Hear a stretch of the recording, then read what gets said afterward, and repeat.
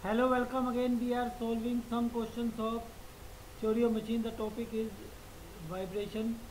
Question number 38 is determine the number of oscillation completed to reach 1/50th of its initial deflection for the following data.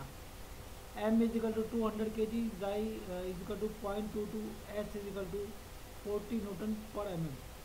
So here this is your mass, M mass, and Xi is your damping ratio, that is 0.22, and S is your stiffness of spring, that is 40 Newton per mm. So here we know that the ratio of consecutive amplitude, ratio of amplitude is given by x naught by xn, where xn is the amplitude in nth cycle and x naught is the initial amplitude, is given by is equal to e 2 pi xi divided by 1 minus xi scale into n. Okay, so xi is given as damping ratio is given as 0.22. So x naught by xn is given as 50. So that because we have to find out the number of oscillation completed to reach 1/50 of its initial deflection. Okay, that is 50. So x naught by xn is your 50, and uh,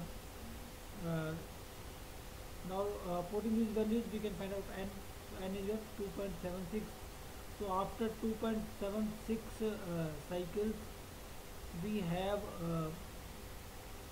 we have the amplitude ratio as 50, starting with taking initial amplitude on the numerator and final amplitude in denominator. Okay, so answer is 2.76. Answer to question number 38 is 2.76.